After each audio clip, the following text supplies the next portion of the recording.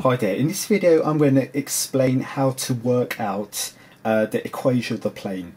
So in particular, firstly I'm going to show you the result, so how to derive the result in order to work out the equation of a plane. Okay, so let me title this equation of a plane.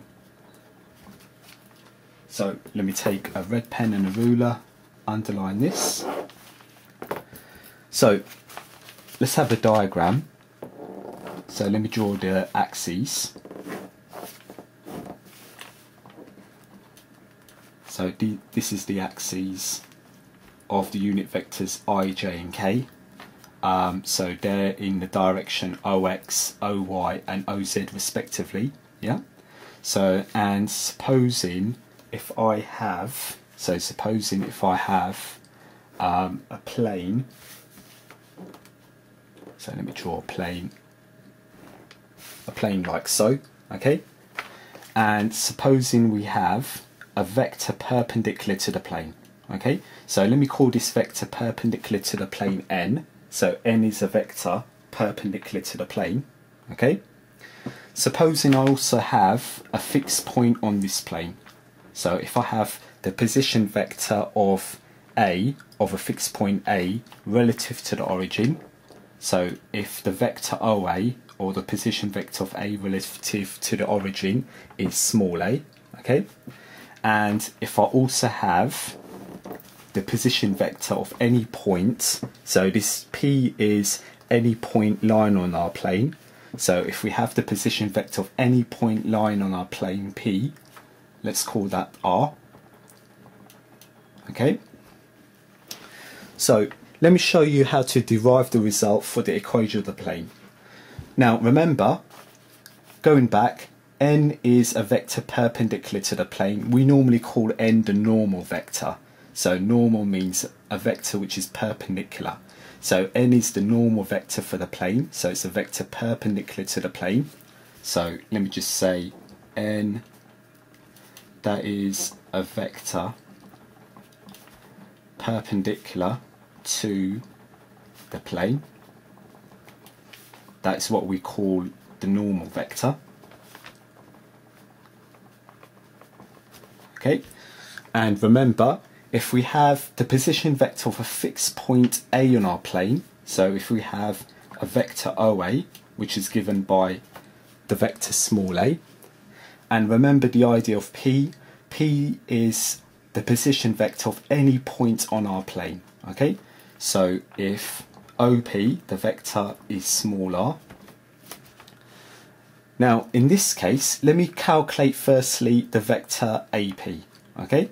So AP will be OP minus OA, okay? And the vector OP, we know it's R, okay, minus the vector OA is A.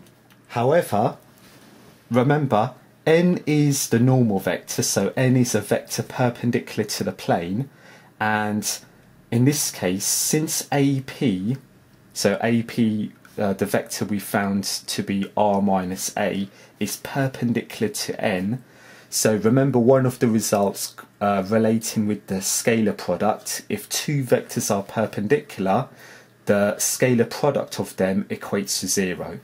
So since vector AP is perpendicular to the vector n, so to the normal vector n, then in this case the vector AP, which is R minus A, dotted with the normal vector n, must equal 0, okay, since AP is perpendicular to our normal vector n. So if we simplify further, R dot n minus A dot n will equate to 0, okay, and if I rearrange, we'll have R dot n is equal to A dot n, okay, and I usually represent A dot n by letter, which I usually use as capital P. So if I take capital P to be A dot n, you could write this as R dot n is equal to capital P. So capital P is A dot n. Okay? So this equation, or this result over here, is the equation of the plane in what we call scalar product form. Okay, so this is the scalar product equation of the plane. Okay, so that ends this video.